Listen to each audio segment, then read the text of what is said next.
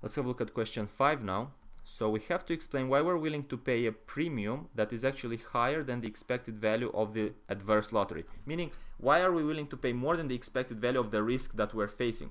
First of all, when we're speaking about willingness to pay, we refer here to maximum willingness to pay. How much are we willing to pay at most? And at most, we said in the previous video, we're willing to pay 475 euros to cover for this risk.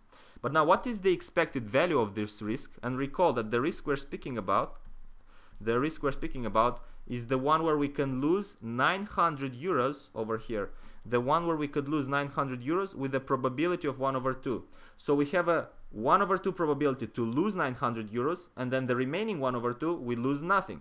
So we have 1/2 probability to lose 900 euros. So we have a loss of 900 euros plus 1/2 times 0. Now 1/2 times 900, that would be an expected value of minus 450. So we will have an expected loss of 450 euros, but we're willing to pay more for that to insure against the risk. Why are we willing to pay more than the expected value?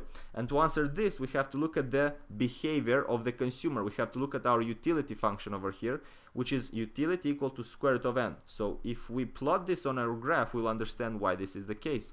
If we have the relationship between the utility function and the income, and we can plot utility equals to square root of n, this is how it would look like. It would look like a concave, shape. Now what is this showing us? It shows us the utility is increasing with a decreasing rate with income. In other words, we have diminishing returns from income on our happiness. Why?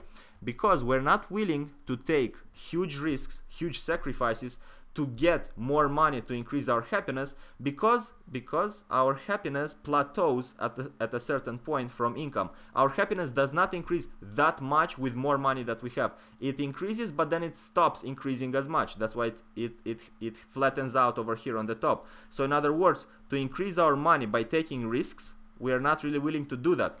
So this means that we are risk-averse consumers. That's why we're willing to pay more than the expected value, because we want to have an extra insurance, an extra edge, so that we are completely certain that we are not going to lose our money, since we really don't want to take this risk. Hope this makes sense, and we are done.